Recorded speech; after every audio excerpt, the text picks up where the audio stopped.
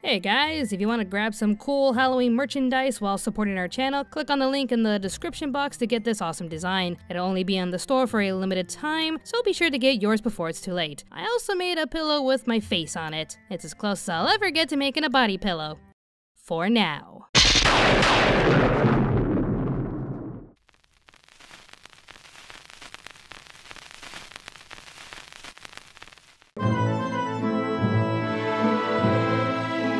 When watching horror-themed anime, you're prepared for a scare beyond compare. That was a three-way rhyme. Needless to say, you're expecting something horrifyingly terrible and scary to the point where those anime will haunt your dreams for the rest of your life. Or at least until you watch something else to cheer you up. But what if those anime titles that are supposed to make you feel happy and safe provided a scene that you were not expecting? A scene so terrifying and gruesome that made you feel unsafe and scared, only to in most cases return the story back to normal, leaving you restless, sitting in your seat in front of the screen, thinking to yourself, what the hell did I just watch? Why don't we highlight those scenes that came out of nowhere to give you a scare, shall we? But let me say this before we get started. I have talked about Fullmetal Alchemist and Berserk so many times with those two particularly horrifying scenes that it seems a bit too predictable to add them to the list. We all know what happens with Nina and Alexander and the deal that goes down with the God's Hand. So let's highlight other scenes that we were not prepared for. Let's get started with Anime America's Top 10 Scary Scenes from Non-Horror Anime.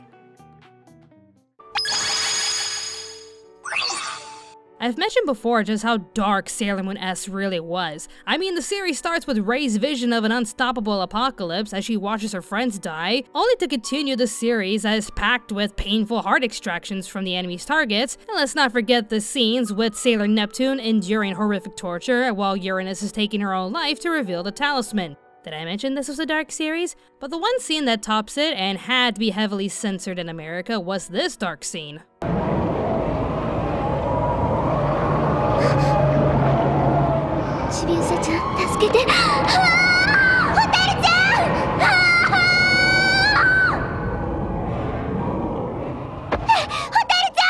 Okay, what is Chibiusa dreaming about? It's around this time Hotaru has gone missing, leaving Chibiusa worried for her, only for her to get a vision of Hotaru tied to a crucifix with ghoulish arms reaching out to her. And yeah, the main reason why they had to censor this scene and the other scene from Sailor Moon R was mainly because of the whole crucifix thing, but it's so unnerving to see Hotaru in such a terrifying scenario.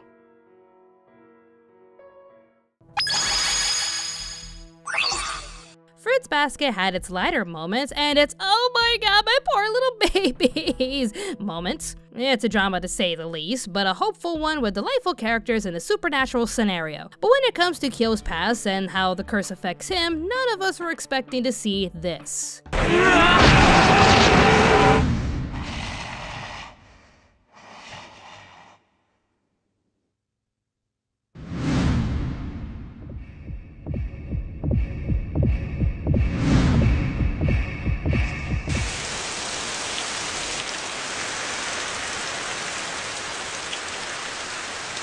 Guys, how did a show with so many charming and dramatic scenes lead to a giant cat demon?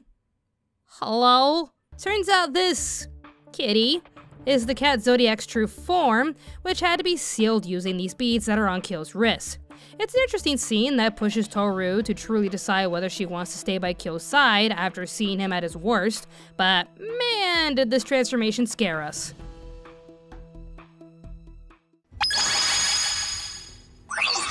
Spirited Away is full of colorful characters with their own unique quirks and design. There's just no other movie that can compare to this breathtaking story and animation. While some scenes featured a few curious-looking creatures, it's this ominously quiet guy that took us all by surprise.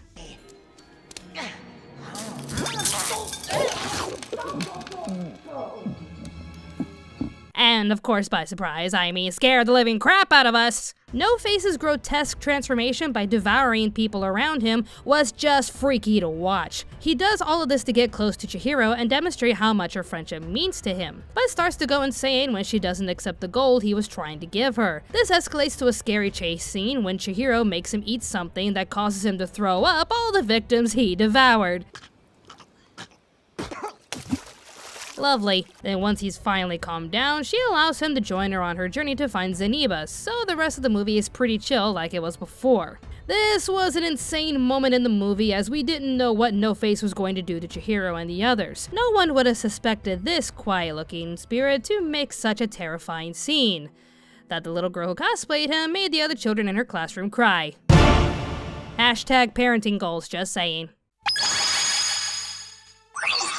My Hero Academia doesn't seem to be the type of show that would scare us with its delightful heroes and awesome villains, but boy were we wrong. I decided to mention two of the scenes that took us all off guard, starting with the very first one, Stain's creepy speech. The hero killer Stain wants to rid the world of fake heroes, as he was appalled to learn that some people with quirks go into the hero industry just for the paychecks. Of course, when the students along with Endeavor are about to catch him, he stands up in a fit of rage while screaming, "There is only one man I'll let kill me. He is a true hero. Yeah. All Might is worthy!" To which the scene carries on with such an intense and scary atmosphere. You can't really tell what this guy will do next, and it doesn't help when his character design and personality are already offsetting. Just look at this guy. He's creepy. But then we get to a more subdued scene that some would argue is even more terrifying. And that's the talk between Deku and Tomura. Due to his past and how he was raised, Tomura is an unstable villain who easily gets upset when things don't go his way, or if he's not the center of attention. Soon after Stain's defeat, however, Tomura takes Deku aside by force to ask him some questions. Deku assures him that the heroes will come in if he dies, but Tomura tells him that he could easily kill 40 or more innocent people before the professionals arrive. So Deku reluctantly sits with Tomura to have an unsettling conversation while he's being held by the neck. Keep in mind, Tomura's quirk is Decay, which allows him to rot any object he touches as long as all 5 fingers are touching the object. So with 4 fingers holding Deku down, they talk about the differences between Tomura and Stain. Deku gives his answer, which leads Tomura to the ultimate conclusion. It's him. The problem is All Might. He finally has a goal in mind, which is to destroy the symbol of hope that everyone in the city, even Stain, relies on, All Might. Both scenes are just terrifying to watch in different ways, but since one scene built up to the next one, I decided to keep these two scary scenes together on this list.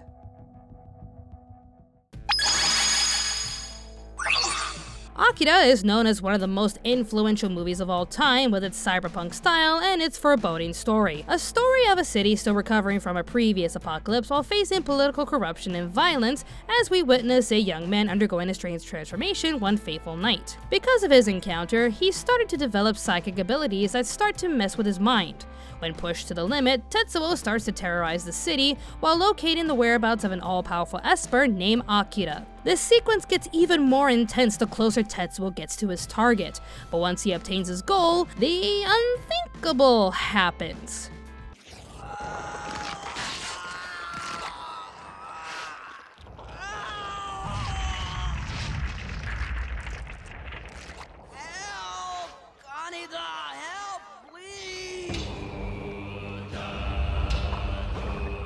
You know, of all the scenes you'd never thought you'd ever experience in your lifetime, this is one of them.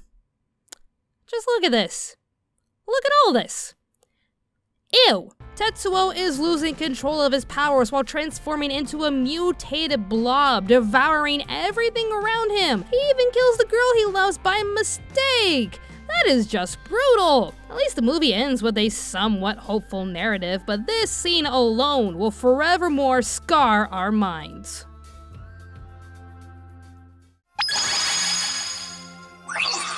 Most would say Naruto is an intense action series full of comedic moments and devastating moments that somehow turn into memes. I like this one. Anyways, the fight scenes are usually fun and intense to watch with its tight choreography and creative ninjutsu skills. But if there was one fight that honestly scared the audience and had us look at a certain character differently, it'd be Gaara's brutal use of Sand Burial.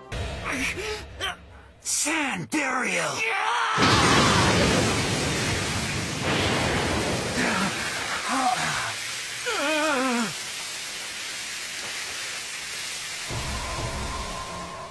Hey, Gaara.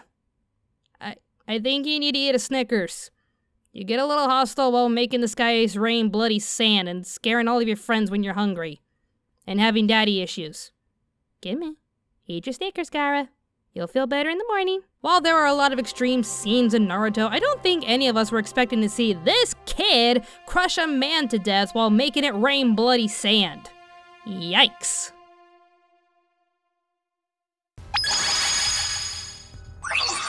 Human torture! Nobody likes it.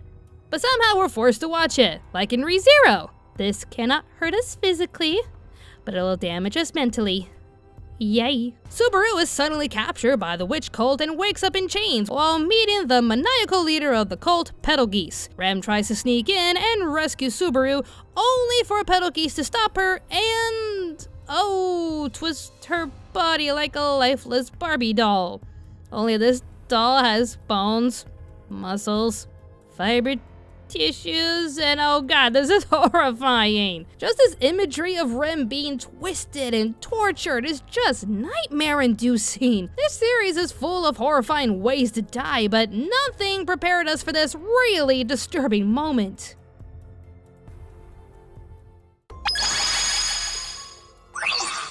This scene from Fate Zero is not only terrifying and cruel, but to me, it's edited like a legitimate jump scare. A serial killer named Ryunosuke Uryu murders an entire family except a young boy to summon a demon. However, he ends up summoning the servant caster Gilles de Reyes, I'm gonna call you Gilles because I can't pronounce anything. You all should know this by now. Uryu offers the little boy to him as a sacrifice, only to let him go. The boy is hesitant at first, but he makes it out of the hallway, hopeful to see his freedom.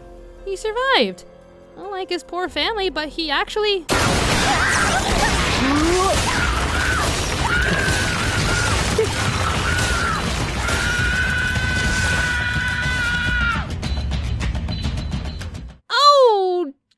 That actually scared the crap out of me. Just like 1 second he's free and the next he's captured by tentacles while you hear the blood-curdling screams as he's being eaten alive. I just sat there trying to grasp what just happened after getting scared from that one quick shot. It only makes the scene worse when you hear this guy talk about how the best kind of kills are from the ones who start to regain a small sliver of hope. Like he'd only kill the boy if hope had been restored in his heart, only to see it get snuffed away. That's just scary and cruel. Jeez.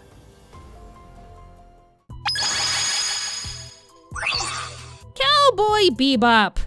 Oh, you know it's coming. The whole series has a lot of memorable moments, from the fight scenes to the dramatic shots that take our breath away. With how the shots presents the story as we watch these characters live their lives day by day, we never know what to expect with each episode. This is an understatement when you get to episode 20, Pierrot Le Fou. After witnessing a random assassination, Spike finds himself being chased down by a terrifying man giving off the most unsettling smile. Oh, look at that face. Just this scene along with Mad Pierrot killing his target to Spike's reaction when he sees him is just downright scary. Like you could just see that oh shit look on Spike's face when he sees this guy. With that creepy smile, clown-like attire, and a corpse just lying next to him, Spike knows he's in deep trouble. This scene takes us down this unsettling trail of powerlessness and fear when Spike can't seem to find a way to stop this psychopath from killing him. And Mad Pierrot even gets killed off in the creepiest way possible, getting crushed by a happy-looking parade while he was crying. I know this is a top 10 list of scary scenes, that's why I chose the scene where Spike meets the maniac, but this whole episode is one scary trail we didn't expect to see in this kind of show.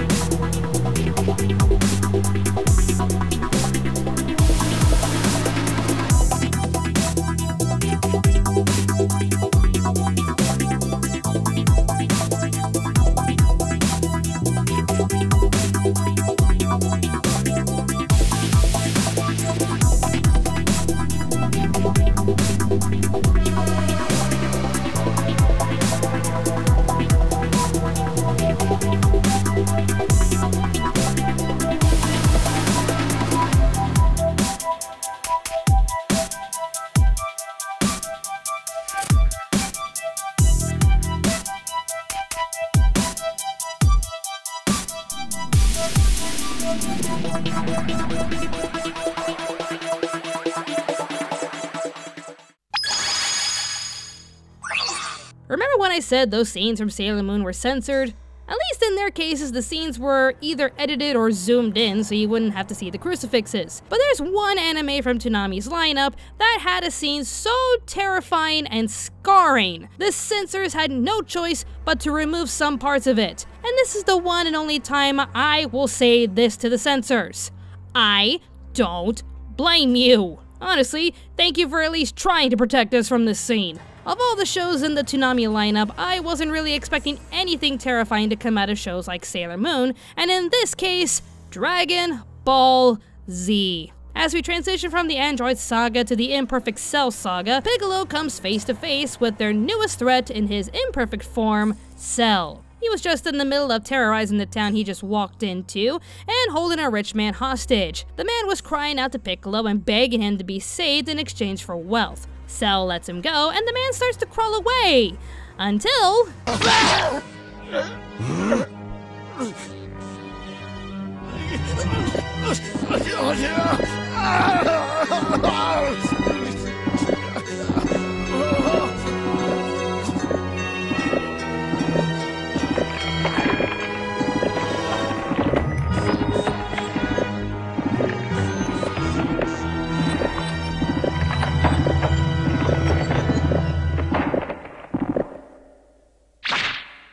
Seriously, Toei, did you have to animate this nightmare fuel that delicately?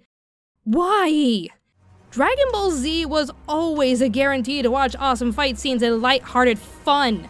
Not this. Anything but this. This is just disgusting. This is horrifying. This is just downright scary. With how slow and painful this death was, and how there was a lot of detail put into a man being drained to death. The scene with Cell absorbing the richest man in Ginger Town is without a doubt the scariest scene from a non-horror anime. I know in one of my old videos I jokingly said that's just how Cell drinks his milkshakes, but god, that scene still haunts me. Like, really? Do we really have to watch a man slowly shrivel up like that? So much detail into something that's just so terrifying. It's just insane, guys. But let me know what you think of that scene. Was there any other scene that I left out? Leave your answers in the comments down below. Special thanks to all of my Patreon supporters for keeping this channel alive, and just seriously guys, thank you. And special thanks to my friends Laura Pavlovic and Shagar for helping me make this list. I can only hope this doesn't give you nightmares, but hey. Happy Halloween, am I right? Please don't send me your therapy bills. Oh, and don't forget to check out our new designs on Teespring, especially the one that's only in the store for a limited time. For any updates on our next video, be sure to follow us on Twitter and Facebook. Links are provided in the description box down below. Thank you all so much for watching this video and for supporting our channel. More awesome videos will be on the way, so stay tuned to Anime America.